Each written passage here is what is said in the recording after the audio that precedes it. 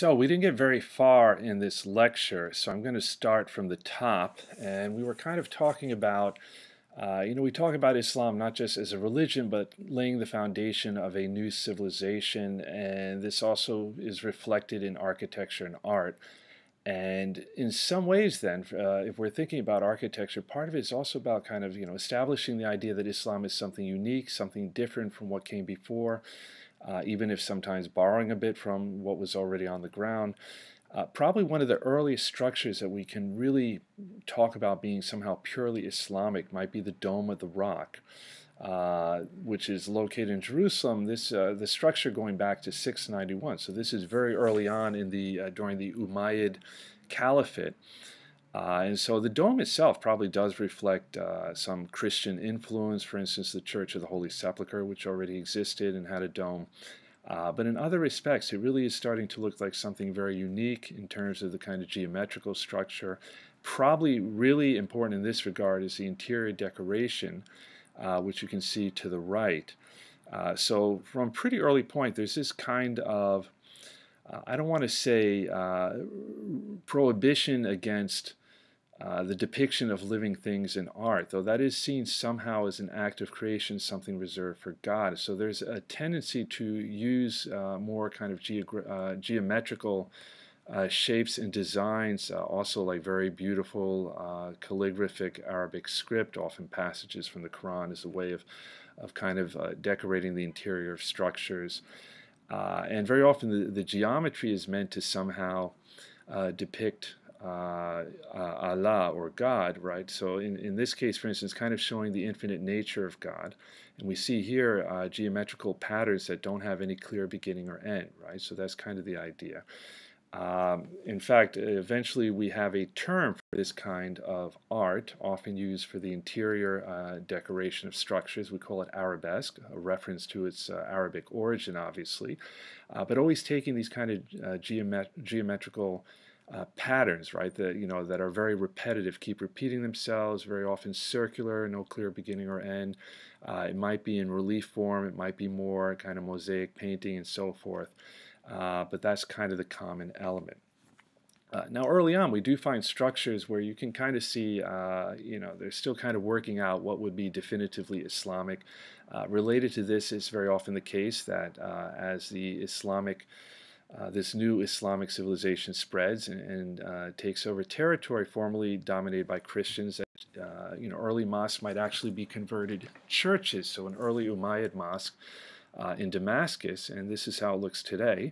But pretty clear that it was once a church, and in fact, early on they did actually reserve a part of it for Christian worship. I think we talked about that.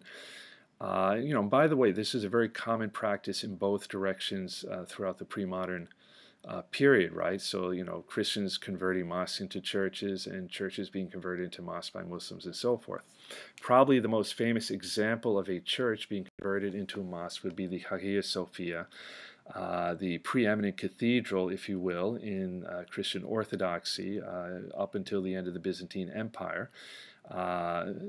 Constantinople was conquered in 1453 by the Ottoman, and one of the first things they did is converted it into a mosque. And I think it's pretty clear, for the most part it's the original church structure, but it should be pretty clear what they added to it that in a sense signified that it was now to be used for Muslim worship, and that would be the 4 minarets surrounding it. And this structure is really quite huge. It's maybe hard to fully appreciate if you don't see the real thing. But if you were standing in front of one of those windows, right, those windows would be about, I don't know, 2.5 to 3 times your height. Those tiny little windows in the red space. The Ottoman mosques are in some ways probably the most well-known structurally. I mean, like, in terms of when we envision in our mind or imagine a mosque, very often it would resemble kind of Ottoman structure, right? So it's these kind of very often more than one minaret, and that's not always the case, or a lot of domes, small domes, large domes, kind of piled on top of each other. But very often the structure that a mosque took would have reflected the time and place of its construction, right? So here we see the great Mosque of Samarra from 847 in northern Iraq. And so structurally resembling very much kind of architectural features going back even to the ancient Mesopotamians, right? So the minaret here almost looking like a kind of rounded ziggurat, and obviously very prominent, right? I mean, it's the largest part of the mosque. It kind of really stands out. In terms of pre-Islamic influence, this is also evident in the design of cities early on. So the city of Baghdad very much modeled on Firuzabad, which is an ancient Persian city, and you can see kind of looking at it from an aerial view, you can see that it had a circular design. This is no longer a functioning city. Baghdad, which originally was called Dar es Salaam, was in fact modeled on that city. The two designers were Naubacht, formerly a Zoroastrian, and Mashallah, a former Jew, both converted to Islam. And you might remember Baghdad was created as the capital of the newly established Abbasid Caliphate. This was under the second Abbasid Caliph al-Mansur, and would be built on the Tigris River in what today is Iraq. In fact, as I mentioned, the name was Dar es Salaam. The name Baghdad actually was borrowed from a nearby village, and that's what eventually came to be known as.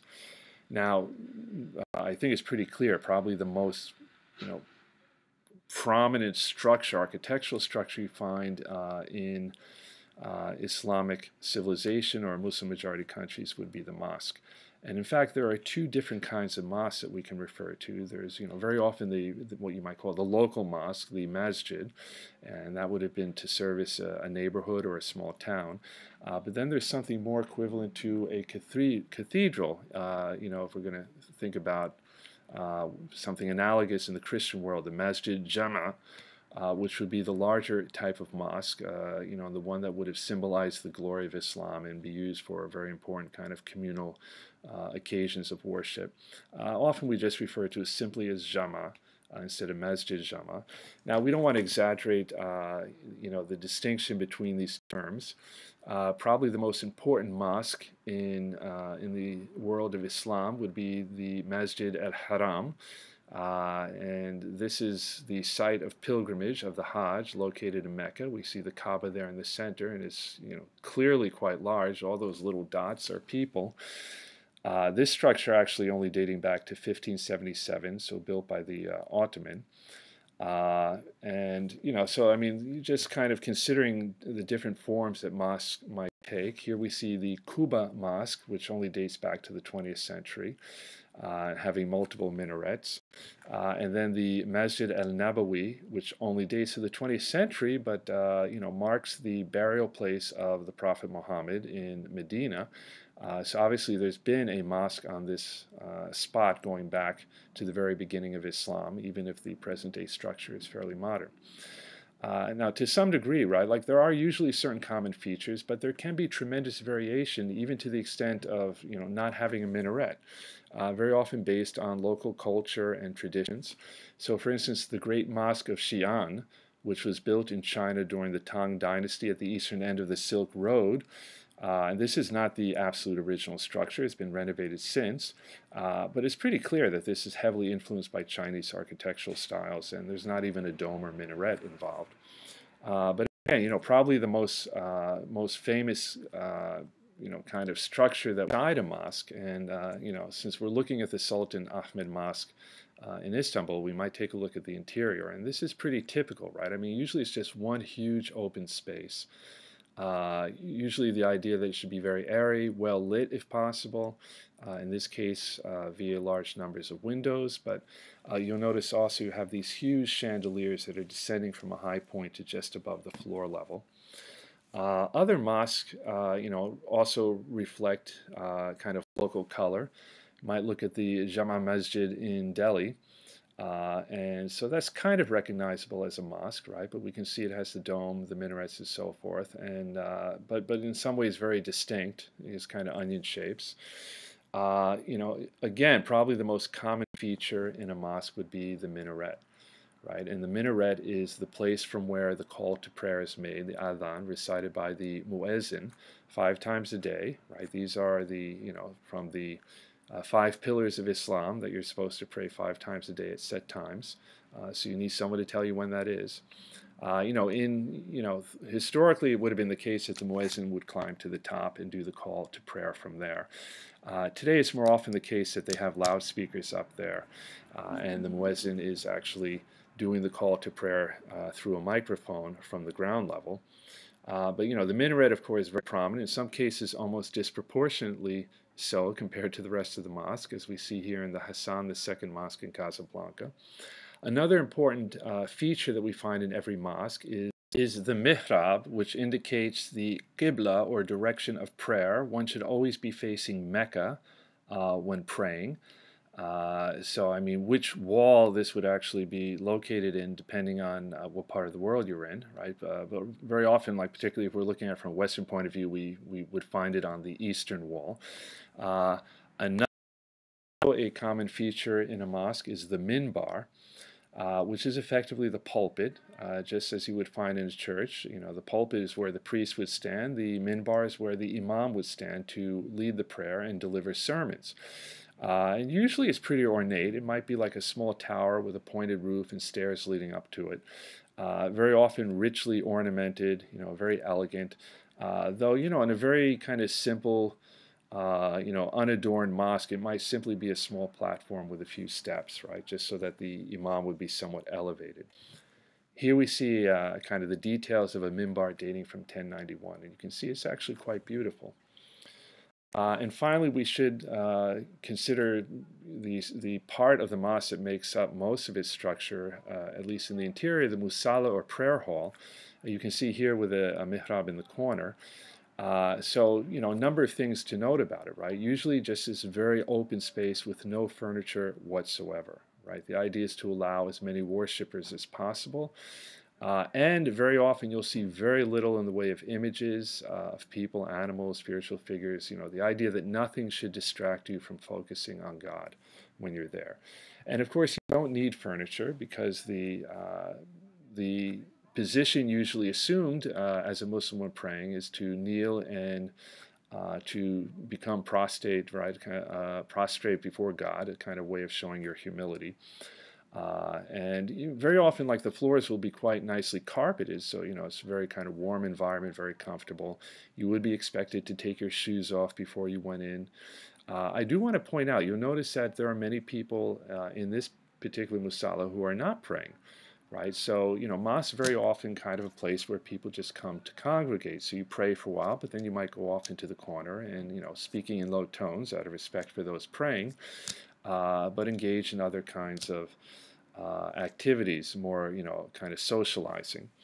As I mentioned, right, you would take your shoes off. You would also clean yourself up before going in. At the entrance to every mosque is an ablution facility, a place where you can kind of wash your hands, your arms, maybe your face, and possibly even your feet, though I think that's not as common anymore. You probably keep your socks on.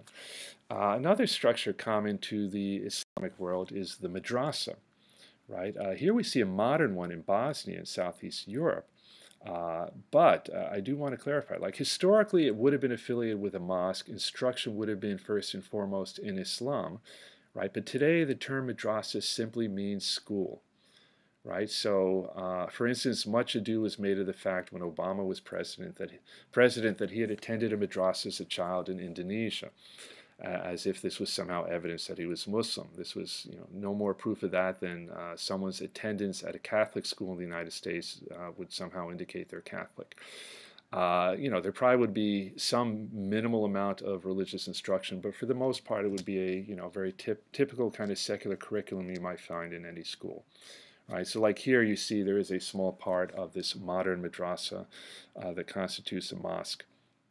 But very likely there would be, there could be any number of students there who are not Muslim, or who are Muslim and not particularly religious. With respect to higher learning, the structure, the term jama refers to university, and again, pre-modern period, it would have referred to kind of more religious instruction, but at a much higher level. But today it often is just used to designate any kind of university. And by the way, you might notice the similarity between the term jama for mosque and jama'ah for university, both referring to have the same root, the verb meaning to basically like collect people in one place. So not even really having a particular religious connotation. So today, if you went to a Jama, it very likely would have a very typical, primarily secular kind of curriculum, would be structured very much like, universities in the United States with kind of set classes, set times, and so forth. Back in the day, it would have focused on Islamic learning, again of a higher order. If you were to attend a Jama, you would probably have a mentor, an Islamic teacher known as a sheikh, which literally just means a kind of respected elder individual. The lesson would have probably been very informal, not highly structured. Probably all of the students would be gathering in a circle around the sheikh while he expounded on some finer points of religious learning, and you would just try to gather as much knowledge as you could. You would be sitting in what's known as a majlis, literally reference to kind of place of sitting, or plural is majalis. A number of jamas that are kind of worth pointing out today. You have the Jamaat al-Qarawiyyin, located in Fez, Morocco. So this is considered to be probably the oldest, I should have said Jama, continuously running in the Muslim world, dating back to 859. And this is an example of a Jama that's still used primarily for religious instruction, but of a higher order. We might, if we're talking about, kind of educational systems, there wasn't like at least one attempt to kind of systematize religious instruction back in the day. If we go back to the Seljuk dynasty in the 11th century, there was a vizier, Nizam al-Mulk, who actually tried to kind of systematize religious learning through a kind of collection of institutions known as the Nizamiya. The main one would have been based in Baghdad, but there would have been other affiliated institutions throughout Seljuk territory. And this also did facilitate kind of greater interaction between members of the ulama who became affiliated with this kind of system of learning. I might mention that Nizam al-Mulk was actually assassinated by one of the Seveners, the Hashashin, who we talked about, the Ismaili Shiite sect. And speaking of which, it was a Shiite sect, the Fatimids, I should say Shiite dynasty, the one established in Egypt that were responsible for establishing Al-Azhar University in 988. Though today that is probably considered the preeminent center of Sunni Islamic learning, right? So, a lot has changed since then. And finally, we might mention one last structure, the caravanserai, which were basically the equivalent of Motel 6s back in the day. So if you were a merchant traveling between two cities, for instance, and you weren't able to get to your destination one day, you would need a place where you could spend the night feeling secure, maybe finding basic nutritional needs for yourself and perhaps your animals before traveling on. So these caravanserai were built at various junctures for that purpose. So you can see structurally, right, it's designed primarily the exteriors for defense. Pretty much you have places where you can store goods and foods and even find rest for the night in the interior, which would have you would access these various cubicles through the open courtyard. Here we see a caravanserai from the Safavid period in Iran. And I thought we'd finish up by looking at a number of structures, mostly mosque, but that really represent, I think, the beauty of Islamic architecture. We might start with Al-Aqsa Mosque. I mentioned that the Dome of the Rock, I think I mentioned that it was part of a larger complex called the Haram al-Sharif, and the dome itself is not a mosque. It actually marks the spot from whence Muhammad alighted to heaven, but there is in fact a mosque at one end of the complex, and that would be the Al-Aqsa Mosque or Far Mosque, a reference again to the passage in the Quran about Muhammad's night journey. One of the oldest mosques in the world that's entirely intact, the Ibn Tulun Mosque in Cairo, actually predates Cairo, which was built by the Fatimids. This mosque was built in Fustat, a garrison town established shortly after the Muslim conquest of Egypt. Cairo was built nearby and basically swallowed it up. So today you would visit the neighborhood of Fustat in Cairo if you wanted to see this mosque. Here we have the Imam Mosque in Isfahan in Iran. Imam, a reference to, and I'll be honest, I forget which Imam is buried here, circa 1611 from the Safavid period. A very typical feature of Iranian mosque is the use of blue tiles, and the kind of shape of the dome that you see there is also very typical. Here we have a mosque in India, and I kind of put this here just to demonstrate that religious extremism is not a problem of any one religion. The Babri Mosque in India was destroyed in December 1992 by Hindu extremists. Rather unfortunate incident. Here we have the mosque from the Ulugh Beg Madrasa in Samarkand in Central Asia, and so people who travel to Uzbekistan, this is one of the places you might go. Both in terms of design and the material being used often reflected whatever cultural influences were around, but also what materials were available. So, for instance, the Great Mosque of Djenné in Mali, made almost entirely of mud, right? Sun baked, of course, so it's pretty sturdy, but it's very distinct looking. It very much reflects the location. We might consider also the Great Mosque of Córdoba as an example of a mosque that would be converted into a cathedral. This is in the south of Spain after the Reconquista, when the Muslim kingdoms were brought to an end. The last Muslim kingdom in Spain to fall was in Granada, which fell in 1492. And that is the location of maybe the most famous palace fortress complex of Islamic origin, the Alhambra in Spain, Alhambra in Arabic, because it has a kind of reddish color, Alhambra meaning red. But this is probably the most popular tourist destination in all of Spain. And as long as we're in Spain, we might finish with the Alcazar in Seville, in Seville or Sevilla in Spain, which clearly was of Islamic origin, but no longer serving any kind of Islamic function. We should also mention Sinan, right? This is probably the most famous architect of the pre-modern period. He served 4 Ottoman sultans, so this guy was around for a while.